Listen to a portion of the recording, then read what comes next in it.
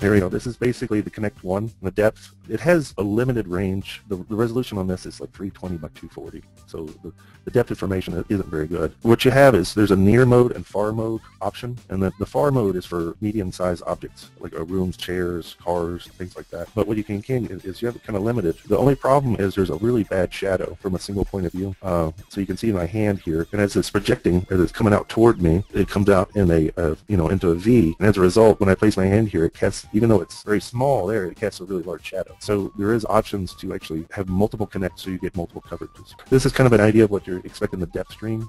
So basically I start, this is called Kinect Fusion, and I'm in near mode, and I'm just painting the scene. Now one thing about the Kinect and Fusion and the software in general, it works best by actually moving back and forth, and what you do is moving it like a paintbrush, and you just move it back and forth, and you paint it like a paintbrush, and you end up with a really pretty nice scene right away. And this is the software that comes with the SDK itself.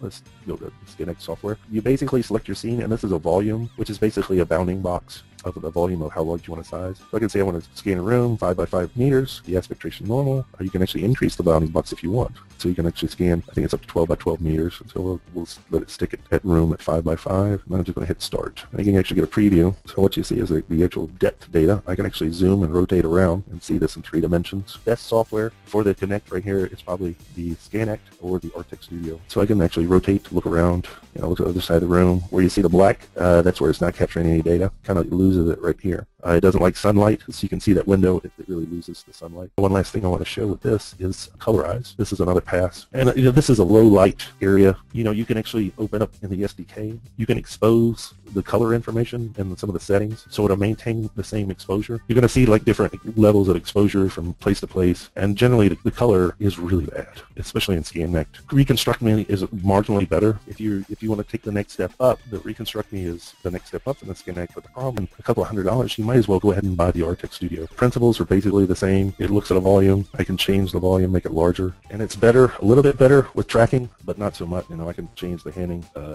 play sounds, the surface, turn off the selfie, colorize your reconstruction. The device, you can maximize the quality or for optimization. So it has a little bit more of the settings that you can actually expose to other than Kinect, but at the same time, like I said, you might as well, you're kind of stuck with its features, and if you really want to delve into it, you have to actually write batch like text files to configure the Reconstruct Me.